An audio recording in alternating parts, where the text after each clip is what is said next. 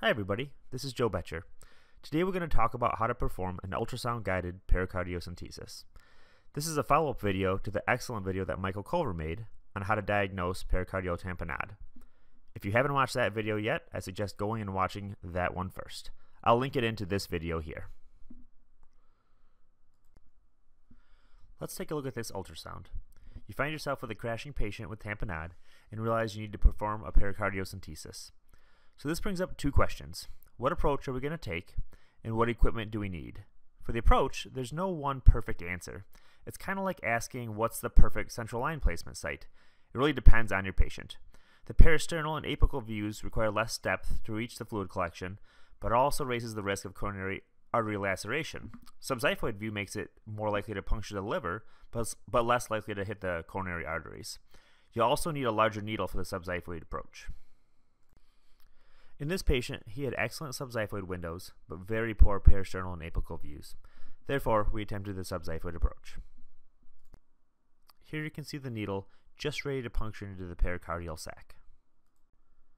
And on the following clip, we can see the needle actually within the pericardium.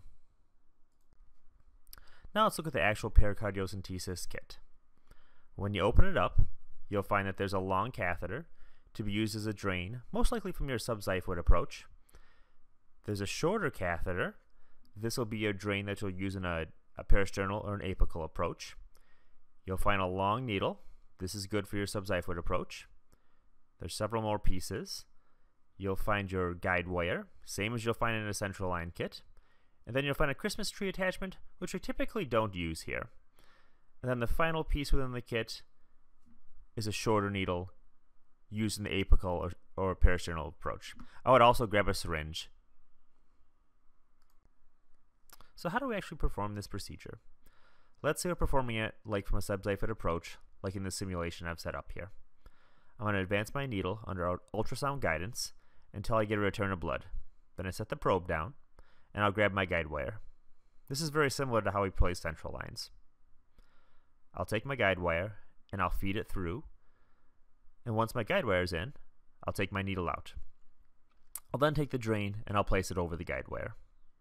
Anytime we're performing a pericardiocentsis, we really should be placing a drain, because this is useful from both a therapeutic and a diagnostic standpoint. If the patient decompensates again after we perform the procedure, we can eliminate the cause of repeat tamponade by simply drawing blood out of the catheter.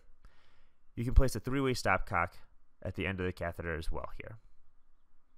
So you see me finishing up here. I take the catheter, I slide it over the guide wire. You can make a small nick into the skin if you need to as well, and place the drain directly into the pericardial sac. Alright, that's it. Piece of cake. Thanks for watching, everybody.